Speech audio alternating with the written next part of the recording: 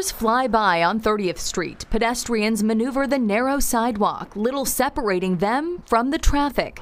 But Othello Meadows, president of Omaha 75 North, has a different vision for this street. People treat 30th Street like a highway, and so what we want to do is make it feel a lot more like a neighborhood street. 75 North is heading up the Highlander project at 30th and Patrick, a mixed-use, mixed-income property complete with housing, businesses, event space, and education.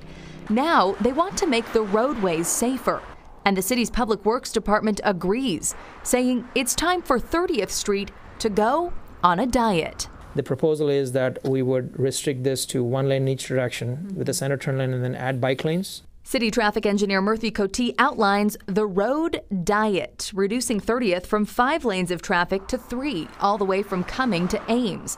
The extra space will allow for bike lanes, street parking, and improved sidewalks. Cote says it's a matter of numbers. And this corridor actually has excess capacity.